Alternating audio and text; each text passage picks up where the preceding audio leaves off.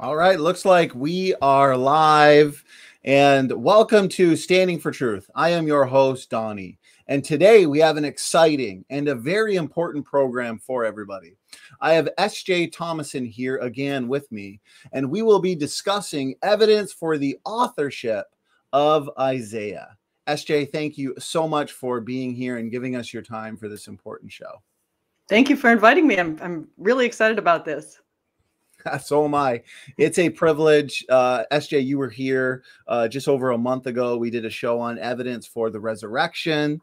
That show got a ton of great feedback and very little in terms of actual rebuttals and challenges. So you did a fantastic job in that show. Anybody who's new to the channel, please check that out. That show is linked in the description box, and it's also up on our website, standingfortruthministries.com.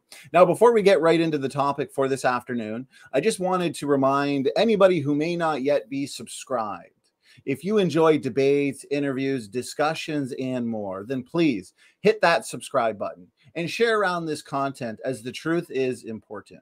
If you appreciate what we are doing here on Standing for Truth, then please consider supporting us and keeping us working full time. You could support us through our official website or through Patreon.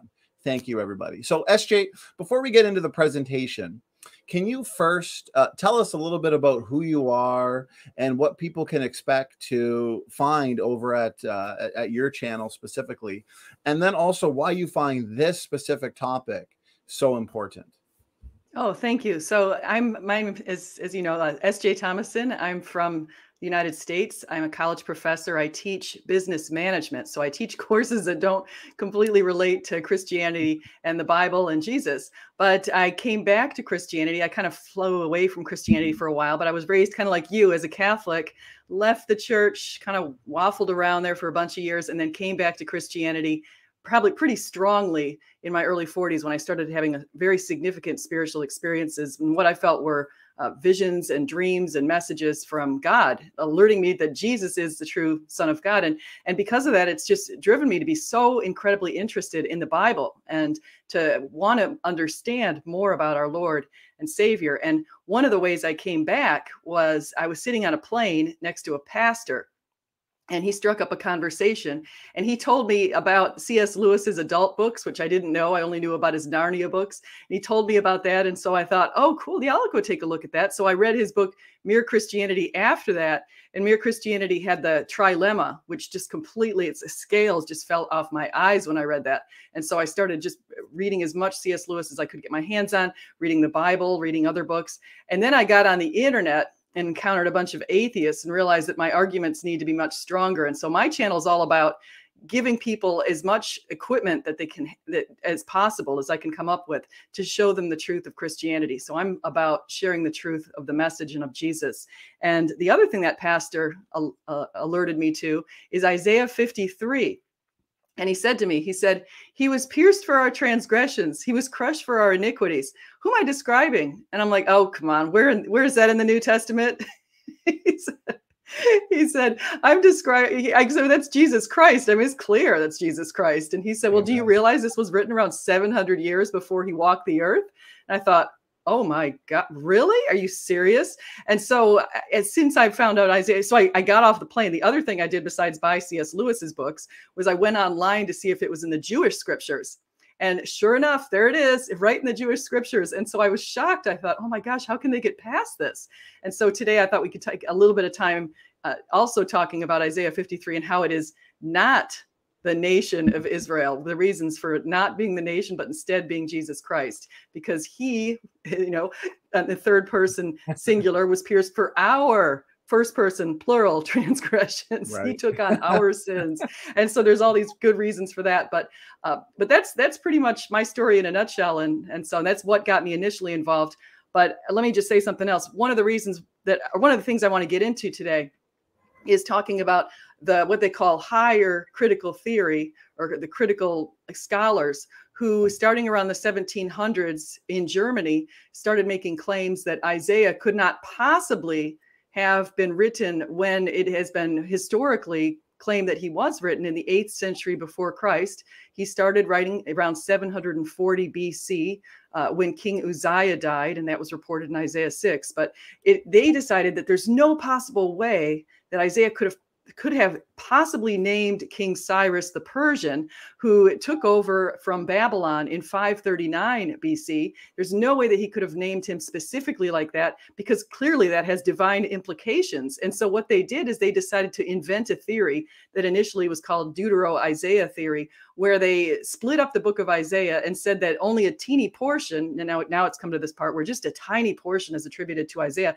and all of the rest of it is to the school of Isaiah, a bunch of anonymous people who never gave themselves any attributions, but tacked on books and books and books, or chapters, I should say, to Isaiah's book. And so, they claim that these mysterious unnamed authors did it over centuries. And so I've got a lot of evidence to go against that. But I will present their rather flimsy evidence for that.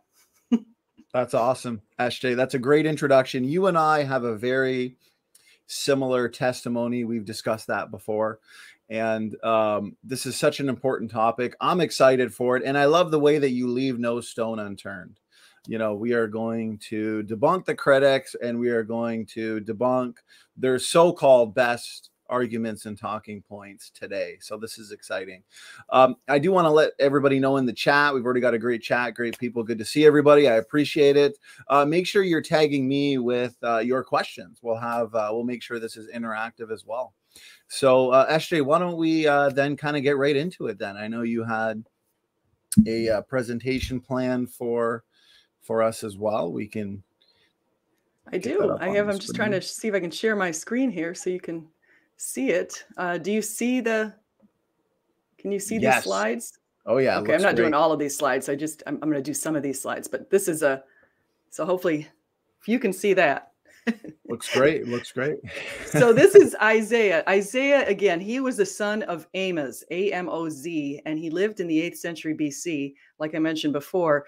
And he started his ministry when he had a calling from God, and he stood in front and he realized that God was asking him or calling on him to serve as his prophet. And Isaiah said, "Here I am, send me." And so he had a wife. He called her the prophetess, and he served. He worked very closely in the area of Judah, which was which had the capital of Jerusalem, and Judah was part of what they call the 2 tribes of Judah. So Israel had 2 tribes of Judah. 2 tribes of Israel were in Judah, and there were 10 tribes that were living north of them in what they called at that time Ephraim or Israel. And so he was in Judah, which is now, again, modern day Israel. And so he was living in a land that was populated by lots of mountains and trees and all kinds of interesting things. So the geography of Isaiah is pretty consistent, and I'll get into that in a minute. But he was under 4 kings, Uzziah, he was under Ahaz, then he was under Hezekiah, and then Manasseh. And it's believed that the last one was quite evil, and that Isaiah actually died after doing his prophecies and after his ministry. He died by being sawn in 2. He was put inside of some sort of a log, I guess, by Manasseh, and then sawed in 2. And so he had a pretty horrific way out, but that's sort of how it works. But just to give you a few of his most important prophecies so you get an idea of who he was. He explained his verses explain Jesus' rule over the nations. And anytime you see the word nations in the Bible, it referred to in the Old Testament, it referred to nations other than Israel. And so he explained his rule over the nations other than Israel. So that would be the Gentile nations, plus, of course, Israel. His reign in the kingdom, that's Isaiah 2, 3-5. Righteous judgments, Isaiah 11, 3-5, 42, 1 and 4, and 66. He would be a light to the Gentiles who will worship him, as in Isaiah 42, 6, 49, 6-7, and 52, 15. He would serve, he would suffer in extreme ways and would be rejected by his own people. And that's in Isaiah 49, 7, 56, and 52 through 53, 52, 13-15 through 53. After his suffering, he would be exalted and would see the light, according to Isaiah 53, 1-12. Now, he would see the light. You have to notice that. In some translations, the English translations do not include the light. And that is because the light, it just says he would see. It's because the Masoretic interpretations of Isaiah 53:11, which were composed about 1,000 years after Jesus, those somehow omitted the light, but others have been looking back to the Dead Sea Scrolls and realizing that's really important to include. It's in the Dead Sea Scrolls. And so that's just an important inclusion because, of course, that hints to the resurrection. He would then restore Israel, according to Isaiah 61, 1-3, and will judge the wicked people who rebelled against him and will usher in a new, peaceful, comforting Jerusalem. So through this book, we see that this fabric woven of Jesus and who he is. And you'll probably remember, if you look at Isaiah 61, that Jesus got up himself in the synagogue and read that passage and said, "This today is today. I fulfilled this scripture." And so that's a pretty neat thing. And so he's just got some specifics on that. Of course, take a look at Isaiah 52:13 through 53:12. You're going to see very specific reasons for who Jesus was. And the reference is that the Lord laid on him the iniquity of us. He shall bear their iniquities. He makes an intercession for the transgressors. So some Jewish people have made the argument that this is a reference to the nation of Israel, because there are references in Isaiah to both a servant is either the nation or is this figure. But actually, SJ, I'm sorry to interrupt. No, I just wanted to double check. Are you meaning to? I'm noticing my slides aren't moving. Oh shoot! Okay, can't see my slides. No worries. I just wanted to make sure that, but it looks like we're good. They're moving now. Okay. I don't know why my thing does that. Thank you for interrupting. I'm sorry. Yeah, no worries. I want you to see these. Yeah. So just to show you, so Isaiah, it's some people in Israel say that, or in some Jewish people say that this Isaiah servant is referring to the nation of Israel, but it wouldn't make sense because it says he would make intercession for the transgressors. And then, of course, Israel is referred to as people who were stubborn. They were being too prideful. They were not listening. They didn't have spiritual ears or eyes, according to Isaiah. It's mentioned in there too. And so that particular servant could not be the same one who's making intercession. So we know that the one who's making intercession is a different party. And it makes most sense to have it be Jesus. So that's the bottom line. And so the other thing that Isaiah prophecy, now this is what the atheist really gets uncomfortable about. So if you're an atheist, you might want to close your eyes and shut your ears and turn this off because you're not going to like this. But Isaiah prophecy, now you have to remember, Isaiah was living in the period of the Assyrian rule over the area. So the Assyrian Empire, he was under that. And the Assyrian Empire, they had control of everything all the way up until around 609 to 605 BC. So in that period, Babylon destroyed Assyria in around 609 BC, and Isaiah prophesied that. He said that in Isaiah 14, 31, and 37. Okay, so he made prophecies very specific about how Babylon was going to destroy Assyria. And then he said, also, he made a prophecy that Babylon was also going to destroy the first temple. And that, of course, occurred in 586 BC. And that's in Isaiah 63. And he said, your holy cities have become a wilderness. Zion has become a wilderness. Jerusalem, a desolation. Our holy and beautiful house, where our fathers praised you, has been burned by fire. And all our pleasant places have become ruins, according to Isaiah 64. So Isaiah knew about that way ahead of time, too. Of course, as you know, so the second temple was destroyed in the first temple, I'm sorry, Solomon's temple was destroyed in 586 BC. And it wasn't until King Cyrus allowed the Jewish people to go back to Jerusalem, rebuild their temple. They weren't allowed to do that until around 539 BC. And of course, Isaiah knew that. Isaiah also named Cyrus. So Isaiah prophesied that not only was Babylon going to take over Assyria, but that the Medes and the Persians would be rising to power and would take over Babylon. And so he said that around Isaiah 13, Isaiah 40, 47, and 20. And he named King Cyrus in there. King Cyrus in 539 came to the kingdom, Cyrus of Persia. And of course, this was done with a dual kingship with Darius the Mede, as the prophet Daniel had pointed out. So we've got that kind of stuff coming in here. We also have Isaiah prophesying that the Jews would return from exile. He knew they'd go into exile. They were going to return and rebuild their temple. And again, that started after King Cyrus, so right around 536, 537 BC. And that's mentioned in Isaiah 27, 14, and 6. And here's a quote from Isaiah 45. I have stirred him up in righteousness, and I will make all his ways level. He shall build my city and set my exiles free, not for price or reward, says the Lord of hosts. So this This makes the atheist very uncomfortable. And so here's what Ulrich Burgess, now he is a scholar. This is a person who's on the atheist, I don't know if he's an atheist, but he's definitely in the camp of critical scholarship. And so he explained how people came about in the 1800s and 1700s, how they came about to make the Isaiah prophecies suddenly now put Isaiah into the time when he prophesied. It would make sense to call him a prophet Isaiah, though, if he hadn't prophesied. So here's what Ulrich Burgess says. The historical gap of more than 150 years, which lies between Isaiah at the end of the 8th century and the time of the end of the exilic period, presumed in Isaiah 40 to 55, Cyrus's decree in 539 BC, could, with the rise of the historical critical Bible interpretation, no longer be overcome by merely referring to the visionary power of Isaiah. To compound matters, Isaiah is said not only to have announced the prospect of salvation, but also to have mentioned the name of the new Persian ruler, Cyrus II, in Isaiah 44:28 and 45:1. It was this problem which gave rise towards the end of the 18th century to the argument between ecclesiastical and rationalistic interpretation. This argument was not only concerned with the question as to which words can be traced back to Isaiah, but more fundamentally with the question as to what rationally comprehensible accreditation one was prepared to give to the prophets and what not. This is of utmost importance to the emergence of the Deutero-Isaiah hypothesis. And so this is in Old Testament essays. And here's another scholar named Patterson who said something rather similarly. He said the majority of these critics start out with the assumption that there is no such thing as predictive prophecy. And therefore, as the so-called Isaiah speaks of the delivery under Cyrus, he must have lived at the date himself. When we understand that the spirit which underlies this kind of criticism is a disbelief in the doctrine of inspiration, we do not give much weight to the logical deductions from such a premise. So they're starting with this idea that it's impossible to have fulfilled prophecies.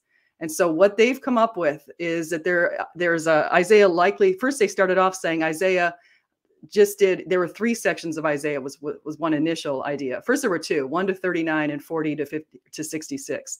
Then suddenly people said, well, no, maybe he just wrote the first 39 chapters, and the stuff that came in with King Cyrus must have been written during the time of King Cyrus, which was the stuff 40 and on. Then they realized, oh, wait a second. Ooh, there's stuff in 1 to 39 that also does references to Babylon and the exile and that sort of thing. So they realized, well, now a lot of them are starting to say that maybe the whole thing has just been authored by a bunch of people after Isaiah, this mysterious school. And so here's some reasons to reject. Okay, I call it greater reasons to reject because that's the acronyms. So the first one is geographic reliability. The people who think that Isaiah was written, portions of Isaiah were written much later, like they'll say that he wrote during the time of King Cyrus, he wrote from the perspective of somebody living in Babylon. That's what some of them say. Some say he even wrote after that, living in Persia. Okay, but the problem with that idea is there's references through the book. There's geographic reliability in the trees, the mountains, the etrogs. In other words, I'm going to get into that in just a second, but to show you that the trees that he mentions many times are specific to the area in which he lived in Judah. The fact that there's mountains there, because in Babylon, it's very flat. He references the word here referring to Judah and Jerusalem and Zion quite frequently, and he refers to Babylon as there. So that was, again, not referencing this, not making it clear that it could be something else. There's also early attestation. So scriptural labels of a prophet by Jeremiah. Okay, so Jeremiah called Isaiah a prophet in 2 Kings 20, 8 to 11. The author of 2 Chronicles 32 also named Isaiah as a prophet, meaning that he had to have fulfilled some prophecies. In the book of John, Jesus gave credit to the prophet Isaiah for different passages that are included in multiple parts. Luke, so in Isaiah 6 and Isaiah 53. Luke in Acts 8, 26 to 38 also referenced Isaiah and spoke of course, the suffering servant of Isaiah 53 and identified that as Jesus. Matthew 3:3, Paul in Romans 10 also attribute the books in Isaiah to Isaiah. So nobody's saying it's to somebody else. We also have Ben Sirach in Sirach 40, 20 to 22, Josephus in Antiquities of the Jews and Against Appian, the Qumran, Okay, so the Dead Sea Scrolls and the Damascus document all again make attributions to Isaiah, the prophet, the son of Amos, for the chapters in the book of Isaiah. Nobody else is ever named in ancient times. Zero. Absolutely no one else is ever given credit for those books. You also have Testament equivalents. So what's cool about the book of Isaiah is when they created chapters, they created 66 chapters, and those spread out just like the Bible. So the first 39 chapters kind of have to do with the hammering process, the justice and punishment idea. So people are being punished for adhering to the nations rather than God, trusting in nations rather than God. And then we start with comfort at chapter 40. And that's similar to the 27 books of the New Testament, the idea of comfort, righteousness, redemption, and hope. So it follows very similarly to how the Bible itself is written. And then, of course, there's reverence. There's phrases throughout the book of Isaiah to the Holy One of Israel. 31 times in the whole Bible that's mentioned, and 26 of those times are in Israel. So those are the big arguments. And so that's what I wanted to get to show you for now. So that's, we can go back here. Yes. There we go. Great slides, great presentation there, SJ.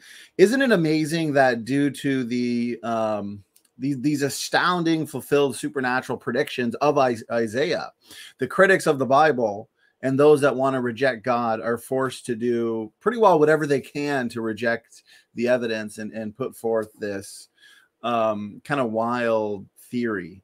So I guess my question would be, SJ, these critics, what are their favorite or strongest arguments for this multiple author theory that they're putting forth in order to reject these fulfilled predictions of Isaiah? So a good question. Their number one argument is that prophecies cannot occur. We have to find a naturalistic explanation for the named King Cyrus. That's number one. But that's not something that a Christian has to follow. So then they have two other pieces of what they consider strong arguments, which I would say they're not. But one of them is what they call the Leviticus Rabbah. So 6:6 and 15:2. Rabbi Simon attributed the passages in Isaiah 8:19-20. So these two little teeny passages to a prophet named Beeri. And Beeri's prophecies weren't enough for a book of his own. So Rabbi Simon said that they added them to Isaiah's. However, note that this was written 1,300 years after Isaiah. Okay, so it was written around 500 AD. So again, nothing in ancient times, nothing before Christ. And then the second thing that they have is they'll look at the Isaiah scroll, the great Isaiah scroll discovered at the Dead Sea Scrolls. And they notice that people put these little breaks, like these little squiggly lines in a few places between, say, 36:1, 41, 42:13, 45:1, 52:7, and 61. So there's these little squiggly kind of like half moon marks. So some people said, aha, that must mean that Isaiah was spreading out those, designating these as different areas. But we have to remember, they didn't have chapters back in those days when they created the Dead Sea Scrolls. So if a scribe created his own sort of divisions, that can make a lot of sense. And if you look at those divisions, what they're speaking to is just different ways of looking at God. So references to, like, for example, one of them says, it says in Isaiah 39:8, then Hezekiah said to Isaiah, the word of the Lord that you have spoken is good, for he thought there will be peace and security in my days. And then the next line is, comfort, comfort my people, says your God. So it's a division between the Lord being good, the word of the Lord is good, and then the Lord is a comforter. And so those are the two big arguments. And so I'd say they're pretty flimsy given all the ancient evidence we have against that. Yeah, absolutely. It really reveals just how anti-supernatural these critics are.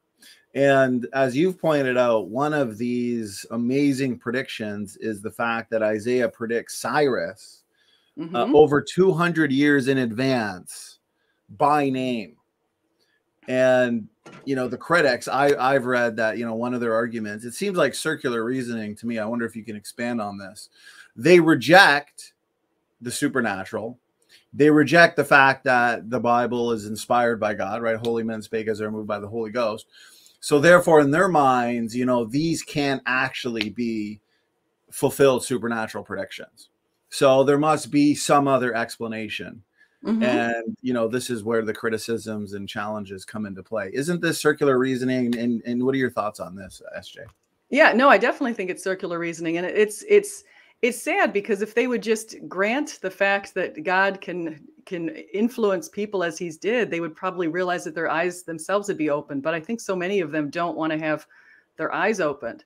And I can say there's the beauty of the book of Isaiah is something quite amazing, because, like, for example, when I was just mentioning the trees and talking about a little bit of the beauty, is Right. Isaiah himself, the way that the book's written, it's got a lot of poetry in it, and it's got really cool references. Like in the beginning of the book, it starts talking about how the trees are going to be chopped down.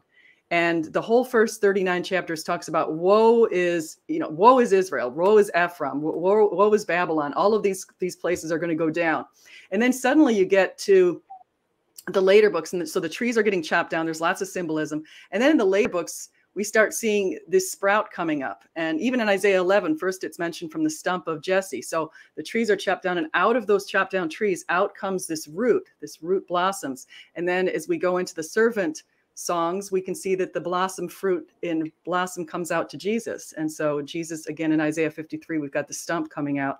And then if you go to the very end of Isaiah, it's very similar to the book of Revelation, kind of like the end of the Bible, because the end of Isaiah speaks about the deliverance, the coming deliverance, and about the end times and about the hope that we have. And so the book is a full, beautiful story of redemption. And it's written in such a poetic way that to try to slice it all up and say that all of these different authors added to it it just seems unreasonable given the amount of information and the consistency and the coherence of the whole message. Great response, SJ. Great response. I've got some good questions here. Like this one comes in from Praise I Am. Thank you for your question, Praise.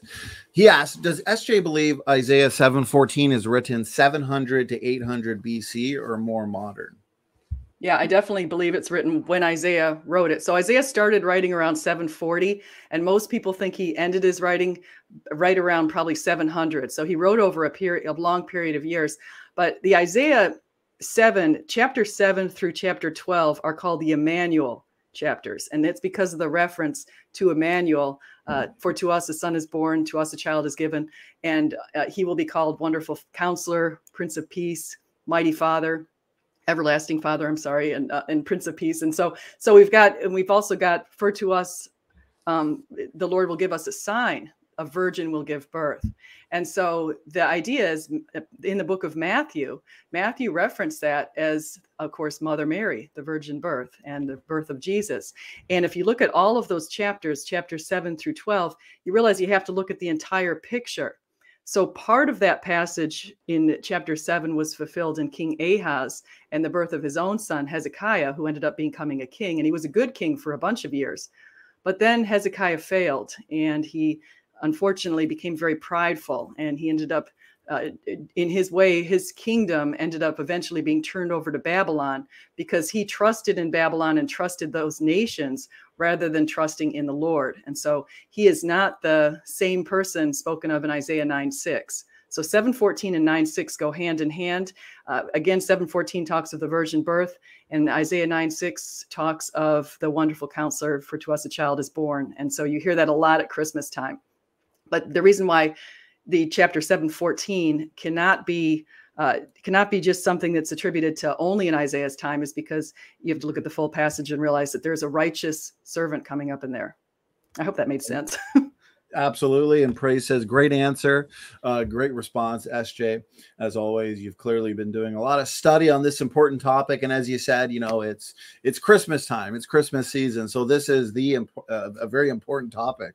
To me, this should automatically result in the atheist conversion. I mean, it's amazing evidence. And as you're pointing out, their best so-called objections are just so easily demolished. Logical, plausible, probable says, SJ always doing awesome presentations. Amen. But is she trying to trigger Kip in the gang? Dang it. How did he know? Yeah. Is it that obvious? that LPP, he catches on quick. That's funny. Now, That's great. you dealing with a lot of these critics, and I know we've covered their so-called best objections. At this point, with what you've presented, SJ, what would they, even the most militant critics, your PhDs, I guess, in some of these related topics, how would they respond? We know that they wouldn't just tap out. So how would they respond at this point, in your opinion? Well, I think you have to look at a bunch of the passages in there, and like the one I just mentioned with Isaiah 7:14, the critic is going to say, well, the original word that's used in there referred to a maiden, a young maiden. Mhm. And so they're going to say that the word is Alma, Almah. And so one of the arguments against that is to say that it wasn't anything special, even though it says the Lord is going to show a sign that a virgin's going to give birth, or even if it's a young maiden's going to give birth. A young woman living at the time of Israel would have been a virgin if she followed the rules, because if you weren't a virgin, you're pretty much killed. And so that's it. I mean, you weren't a virgin before you got married. And so that's the argument there. They'll say, well, it's just a young maiden and it's fulfilled in Ahaz's time. But if you look at the context of the whole passage, you realize it actually has to be referring to the same one as Isaiah 9:6. And so it has to be something beyond just Ahaz's son Hezekiah. But the other pet thing that they'll do is, it's the big one that the atheist is going to come up with, is they'll place just a lot of emphasis, like Kip, whom John is referring to. Kip is a Dead Sea Scroll expert. And so Kip is going to immediately say that those little squiggly lines that are in this great Isaiah scroll that are dividing up, that must mean multiple authorship. But do you think that if you see a line between a different, just a squiggly line in some versions of the Isaiah scrolls, which there's a bunch of Dead Sea Isaiah scrolls, but in the great Isaiah scroll, you see a couple of divisions. Does that to you suggest necessarily that this is different authorship, or could you say that there's just somebody saying maybe there's a difference in particular messages being composed? All right, great response, SJ. Here's one I'll share screen. This is so right here. When these critics point out, and let's say they were to, like, in a debate, what would be a good quick response for when they say that there are differences in theme and language between, quote unquote, first and second Isaiah? And yeah, go ahead. That's good. So that is one of the things that some of them will say. And so first Isaiah is what they also call proto-Isaiah, and that's the first 39 books. Second Isaiah is the books 40 to 56. I'm sorry, they break them up in two ways. Sometimes it's second and even third Isaiah. So it's 40 to 55 and then 56 to 66. But the difference is that in the first 39 books, and actually I've got another book I would refer to you from Gleason Archer. Gleason Archer has looked at the ancient language of Isaiah, and he's noted that it's remarkably consistent with how it's all put together. But because he's an expert in that sort of thing, Dr. Gleason Archer. But the thing is in the first 39 books, it's about one sort of message. It's just like the Old Testament. So it's the first 39 books of our Bible. The Old Testament talks about the idea of justice and redemption and how people need to follow God and to trust in God. And then the last 27 books, and this is the continuation, this is the fulfillment of the first 39 books, where suddenly we see the vicarious redemption of Jesus Christ and the light to all nations and all that kind of stuff. And so I'd say the message is consistent. The poetic language is consistent. References to Holy One of Israel woven throughout. There's a lot of poetry that is woven throughout. Let me just mention with the trees. I'm just going to go back to the trees for just a second here, because in the trees, actually, can you show my slides again? Absolutely. There you are. So this just gives you a feeling for, here's the time of Isaiah. So these maps are both freely available on the internet. I didn't take something that's copyright. So these maps are just showing you during the time of Isaiah. And this is, of course, during the time of, instead, the Neo-Babylonian Empire and the Persian Empire. So you can see these times that came after. But this is around 540 BC for the second one, when they're posing that Isaiah, the Isaiah school wrote Isaiah. And then there's where Isaiah was living. Now, the thing is, in the trees that Isaiah mentions, you're going to see that he says things like the trees are proud and lofty. So the Lord cut off from Israel head and tail, palm branch. The references to the trees in first Isaiah are very consistent with what you'd see in Israel. And second Isaiah, you can see more messages on cutting down the trees. It's a continuation. He grew up like a young plant. We see that. The thorn shall come up instead of the shall come up the cypress. Instead of the briar shall come up the myrtle. So you can see in the first one, we have a progression of the trees. We start off with them being cut down and burned. And then suddenly in the second Isaiah, they start like a root out of dry ground. We see that in Isaiah 53. Third Isaiah, we've got more references to trees, and we've got specific names: the cypress, the plane, the pine. And so these are references to trees that are very consistent with ancient Judah. And so here's the other references. Nehemiah noted that the other really big one is and so the reason I'm bringing this up is because I believe that we see a lot of consistency in the messages across the whole book of Isaiah. And so another consistent thing that we see is there's a festival called the Festival of the Tabernacles. And in the Festival of the Tabernacles, which Jewish people celebrate in the fall, they celebrate the Moses and the coming into the land of Canaan and that sort of thing, and the land of milk and honey. And they celebrate it with 4 different species of plant. And one of them is called the etrog, or the citron. And the citron is never mentioned in Isaiah, even though the citron has been found, evidence of it, between the 6th and 5th millennia. Around the 5th century BC, citron, they found citron evidence in Israel, but it had been brought to Israel from India around there. So the fact that Isaiah does not name the citron, even though it's such a very important part of the Festival of the Tabernacles, but he does name the other 3 species, that also suggests something. And those other 3 species are, of course, the palm, the myrtle, and the cypress. So that's that.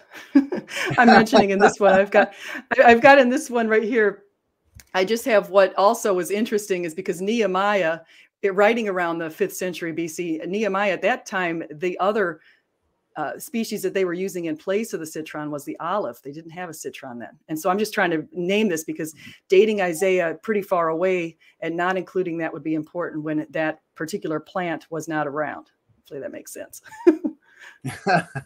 Absolutely. I'm loving the slides. I love the visuals, the arguments.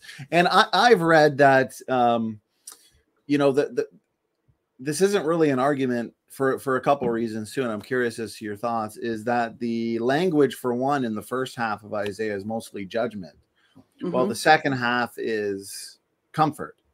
And would you hold to the position that Isaiah may have wrote these chapters towards the end of his life? Therefore, like a younger Isaiah would possibly write slightly different than an older Isaiah, which could explain some of the different maybe tones or language. What's your thoughts on that, SJ? I think that's a great argument. And it was funny because David Falk just made a similar argument on my channel because he was talking about how I asked him about the language of Moses and how the 5 books of the Pentateuch, how they could have differed slightly. And he said, it's because Moses was written over 40 years. And he said, it's kind of like the language that we can see coming from Queen Elizabeth that's been documented, how differently she spoke when she was, say, 25 than how she speaks now. She used to apparently speak in a much more formal way, but now she speaks much more colloquially. And so there's that with her. But then we can even think of our own language. Like I look at my own writing from 25 years ago, and it's quite a bit different than my writing today. And I emphasize different words. And the English language has changed. Words that we use today were never used back then.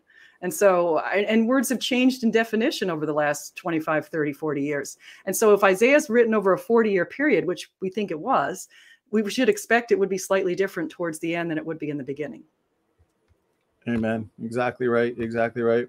I love this because it's such amazing evidence directly from the Bible, this supernatural fulfilled prediction and predictions, I should say.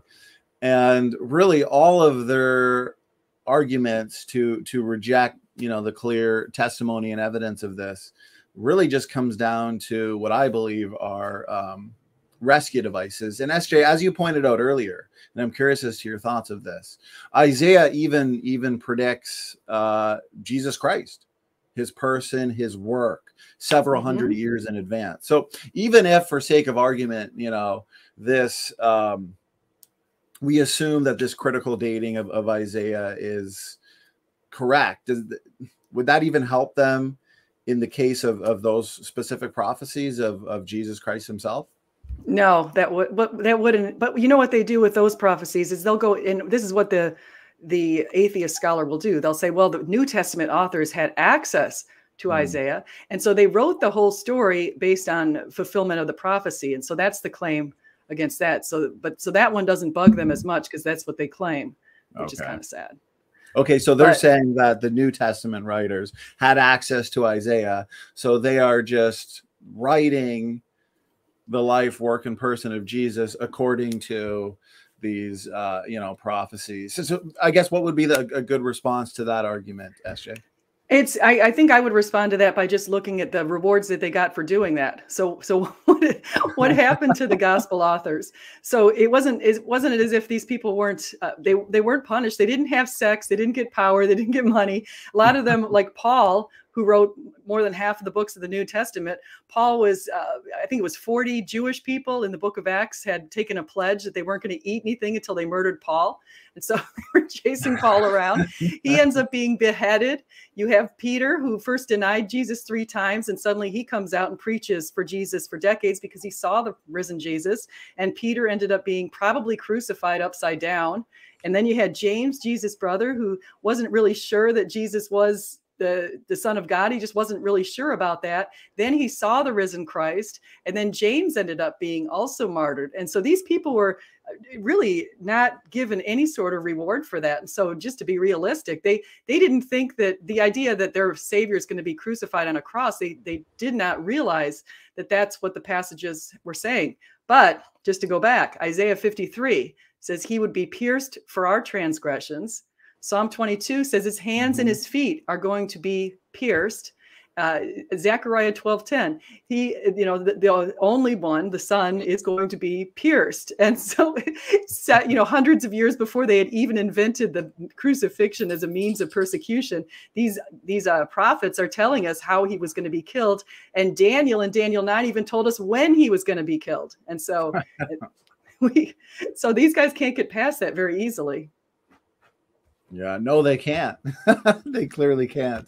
I'll put this one up on screen here. And I know we're touching on quite a lot, so I apologize if some of this becomes redundant, but it's so important, I think, to just kind of address everything and even reiterate some for the audience, as this gives us the best defense and even the best offense against the critics and those that want to attack the Bible. So when they say that there's no mention of Isaiah or any Judean king from Isaiah 40 to 66. I mean, right off the bat, to me, this is an argument from silence, which is kind of fallacious. But what are your thoughts on that?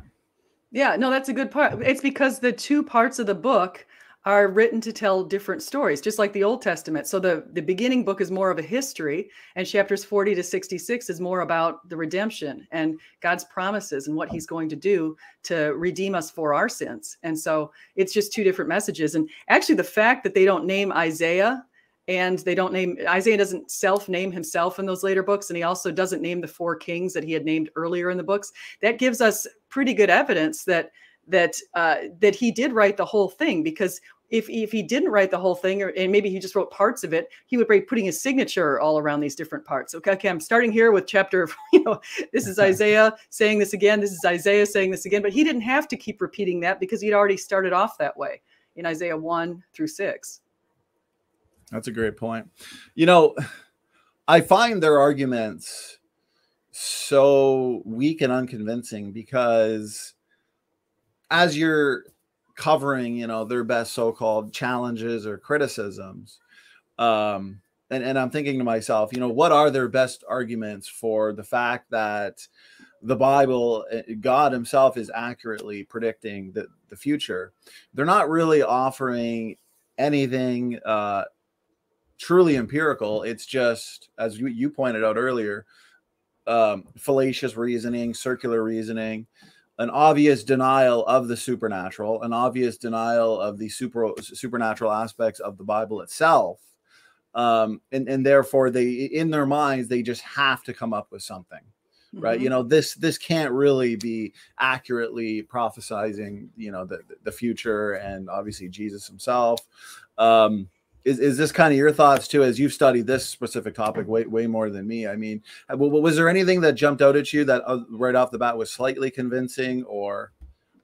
See, I started off studying Isaiah because I was studying Daniel. And Daniel actually interested me to start. And what interested me about Daniel, and this is it's related to Isaiah because they go together a little bit. But Daniel was written in the 6th century BC, and he was part of the Babylonian captivity, and he was under King Nebuchadnezzar.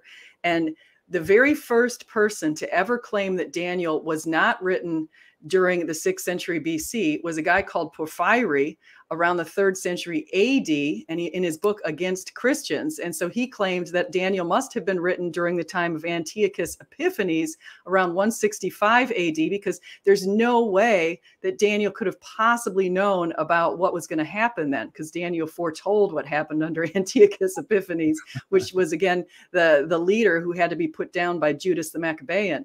And so he was the abomination of desolation. He was one of a first pieces of evidence, sort of a first fulfillment of what also is going to be fulfilled later in the end times. But Daniel prophesied that quite specifically. And so again, he did that. And then the German scholars, just like they did over here with Isaiah and with Moses, they did the exact same thing. They picked up on that and they resurrected Porphyry's ridiculous notions and decided to pretend that to give that some sort of credence. And so now if you even go into Google and you Google when was Daniel written, it's going to pop up with the 165 AD, because all of these atheist scholars have informed that. And so we've got evidence from Jesus. We've got evidence from others who have said that no, Daniel was written when, he's a prophet for a reason. He was written. It wasn't that some guy came around in the 2nd century BC and decided to dupe the Jews and pretend he was Daniel and write this book of Daniel. But Daniel, what's really cool about Daniel that people might not realize that's related to Isaiah is Daniel, he is what they call 77s less 7. He said that the anointed one was going to appear and was going to be cut off after the call to rebuild Jerusalem goes out. And so the estimates of the calls, they range between 539 and 444 BC. But if we go to the last two, because that's when Jerusalem, not just the temple was rebuilt, but Jerusalem was rebuilt. We've got this that occurring between 457 and 444. So that swings us right up there to Jesus' crucifixion around 33 AD. And so that's the fascinating thing. Daniel, that's why one of the reasons why people during King Herod were all looking around for a Messiah, because they realized that their predicted times had been coming true. They realized that all of the stuff that they were seeing in the stars and the constellations, all of this kind of stuff was pointing to the Messiah being born. And so that's why there were so many fake messiahs in that 1st century. Amen. Another fantastic response. Here's a question from CJ. The synagogue. I appreciate your question, CJ. He says, question for SJ. What do you think of the so-called Isaiah signet found in Jerusalem with Hezekiah's? Yeah, I kind of know a little bit about that. I don't know too much about it, but I do remember that there were 2 pieces of archaeological evidence found right next to each other. One with Isaiah's, they call it like a little signature on the scroll, and one with Hezekiah. And King Hezekiah was a king under... so I said he was the 3rd king that Isaiah was describing in his book, Hezekiah. He was Ahaz's son. And so Isaiah was working directly with Hezekiah and with Ahaz and with Manasseh, until Manasseh, of course, killed him. But so Hezekiah, some have actually tried to guess that Hezekiah wrote Isaiah, but I can say that to go against that for a second is the reason why you would not think that is because in book 39, Hezekiah was a good king until book 39, where suddenly we find out that Hezekiah instead placed his trust in Babylon over placing his trust in God. And unfortunately ended up, Isaiah told him, you have done the wrong thing. You're too prideful. You're too trusting in the wrong place. And because of that, your children are going to be handed over to the Babylonians. And so if Hezekiah wrote it, he wouldn't write something about himself that's so negative. Right. That's a good point. That's a good point.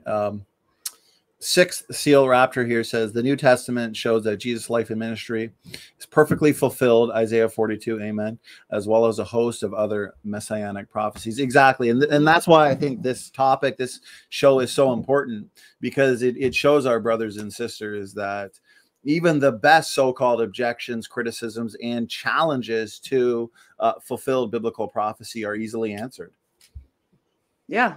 Yeah, there's so many great prophecies, because even in little ones that you don't think about, like Isaiah, I'm sorry, Psalm 31. I talked about Psalm 22, but Psalm 31 I sort of just discovered kind of recently, and it says how there's the Savior, the Messiah, is going to be his best, closest people are going to abandon him. And of course, we know that when Jesus was being crucified, the only people even witnessing it were the women and probably the Apostle John. And so where was everybody else? Where was his family?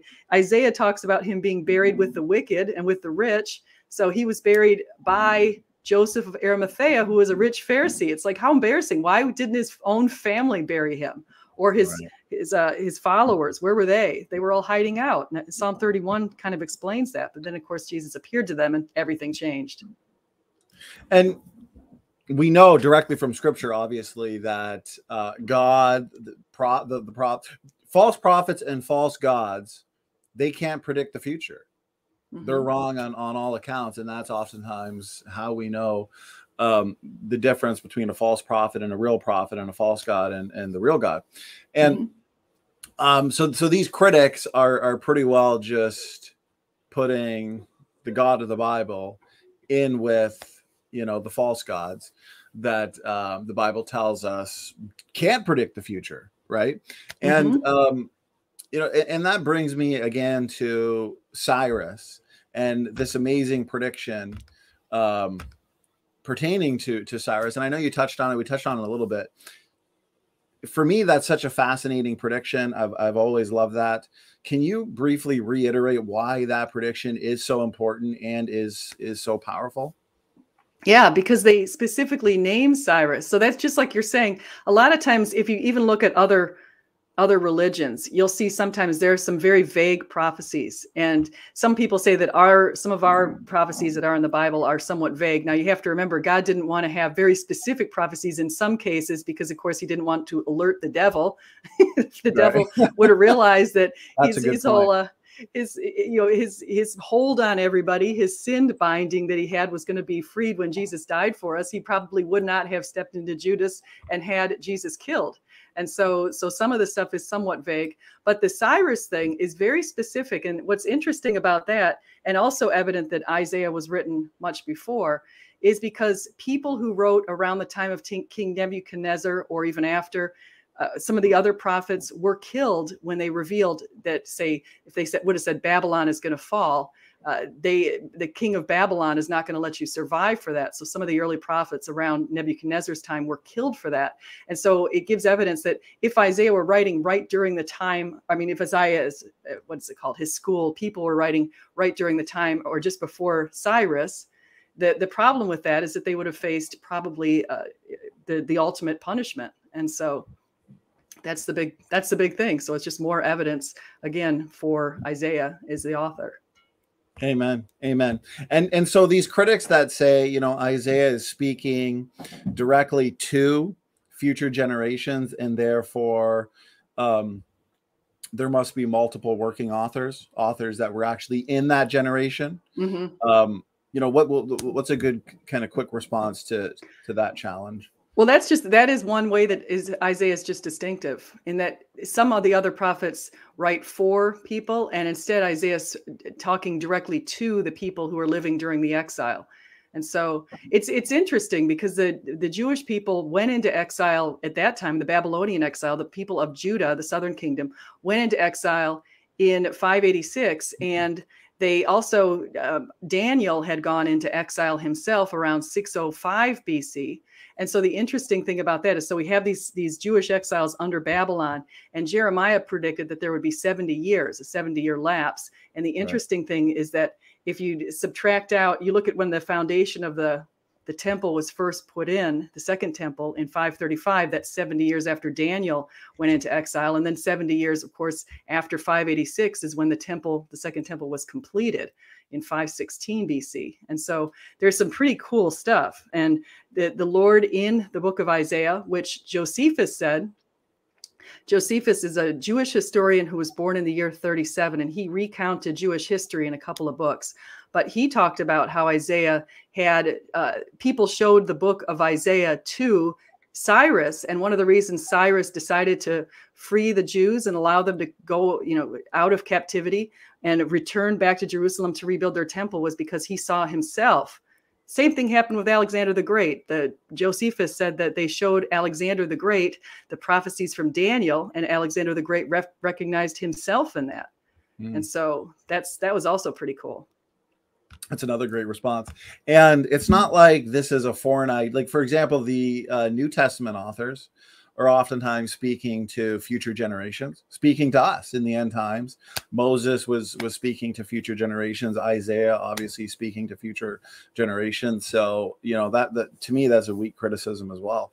That's, I mean, you're doing fantastic work, SJ, because that's really all the criticisms or challenges that I've heard, ones that I've even noticed through just a bit of research, and nothing convincing, all easily answered, as you're kind of proving here today, SJ.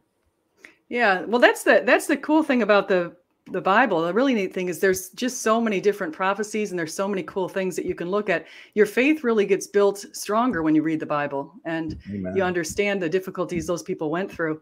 I was comparing the way that I mean, this is kind of weird, but I look at my son's games, Minecraft, and you see Minecraft, everyone has their little village, and they go around and they try to plunder other villages and then take all the gold or whatever the resources in those villages.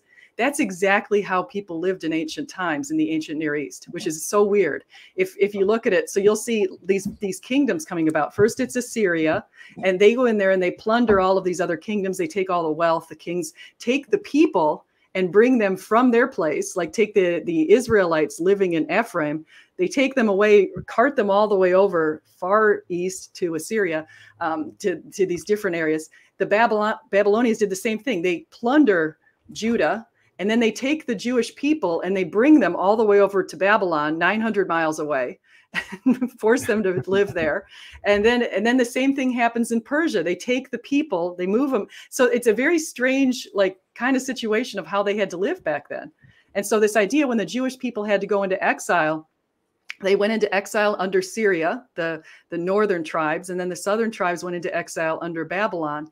And again, that's something that was the reason that, again, going back to those atheist authors, they didn't like that, because in Leviticus and Deuteronomy, the Lord said, if you are not good, if you people aren't obedient, you will be going into exile, living in a foreign land. And that was written, of course, way before Assyria and Babylon and Persia. So. It really is amazing. I mean, actually, in Sixth Seal Rapture made a good point. The Bible always talks about past, present, and future. Most prophets were prophesying for present people and also future. So I guess my question to you then, SJ, and we've kind of talked about this before in past shows, as we kind of wind down here. I guess we're already at the hour mark. When a skeptic or an atheist were to say, what's your reason, what's your best evidence for the Bible being divinely inspired, would these amazing fulfilled predictions, these supernatural fulfilled predictions, be one of your top lines of evidence to look to in terms of a skeptic? Yeah, actually it would be. I definitely think I think the little things like pointing out that he's going to be pierced for our transgressions, crushed for our iniquities, all that kind of stuff. He was going to make intercession for us.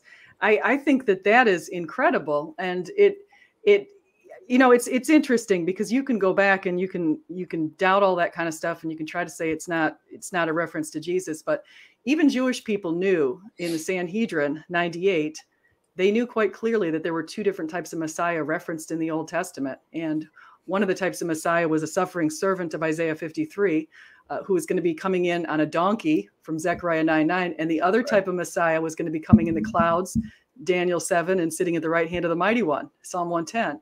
They knew there were two types. They knew that if they were disobedient, they were going to see the one on the donkey, which they did. It's amazing how precise a lot of these predictions are. And I love the point you made, SJ. That really made me think, where because the critics will try and say that some of the predictions are vague, right? But you pointed out that that's a necessity in order to bring about Jesus Christ and his death on the cross for us, because for one, Satan, the devil, if it was too specific, then that which must come about, it could have hindered that. I guess if I'm representing your argument accurately, I just thought that was a great response to that specific criticism. Yeah, yeah, and we do, just to throw a couple other prophecies, if you mentioned if it's a Yeah. good argument. We know from Malachi 3:1 that the anointed one's going to appear in the temple, and that was during the Second Temple period. Temple's destroyed in 70, so that gives us a date. We know the anointed one had to come prior to 70, and he did. So Amen. That's amazing. there's a lot of really cool fulfilled prophecies. I have to say though, my best argument for the Bible is Jesus Christ himself, and how if I think prophecies are great, but if we just look at how he changed the world. So if you consider the way that people were pretty evil back then, you saw the way that the kings were, like the Cyrus cylinder, I am King Cyrus, I've conquered all these people, I've done all this stuff.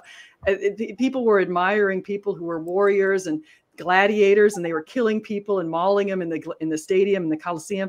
And suddenly Jesus comes around and starts talking about the meek and the poor, and how the meek will inherit the world. And he changed the world. Suddenly people realize, hey, we should help the poor. We should help they're not cursed by God. They're blessed by God. And he changed the whole message. And so that little thing that he did to change the world, I think that itself is a great evidence for the Bible.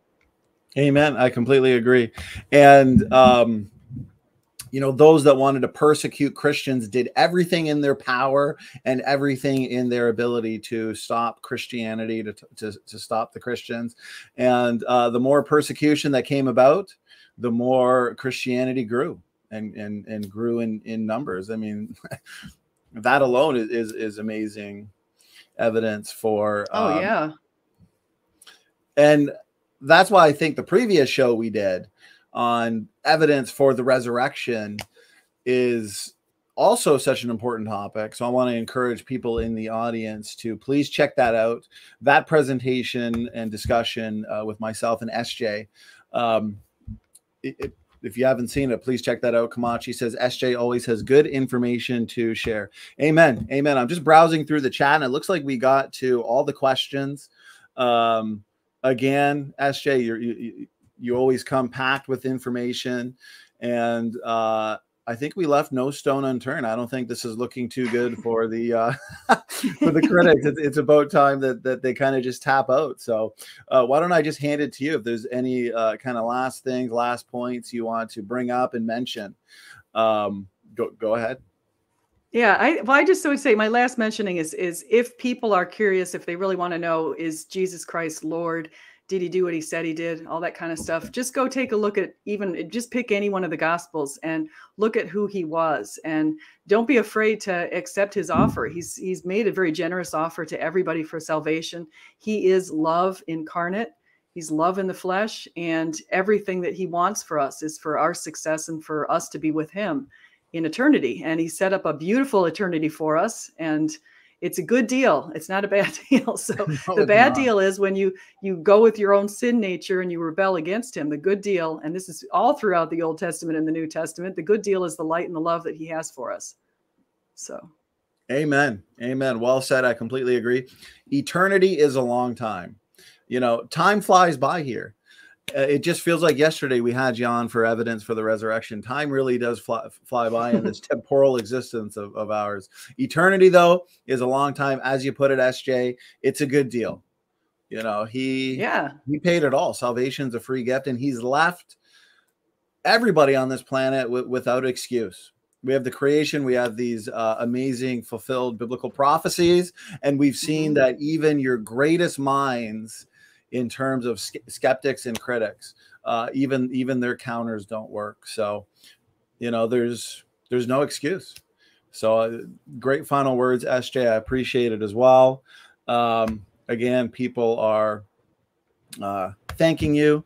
Chanel says thank you, Dr. Thomason, for your presentation. Well, thank you. But we'll watch it later. Great information. Yes, if you're just getting here, please make sure to, as we end this, watch right from the beginning.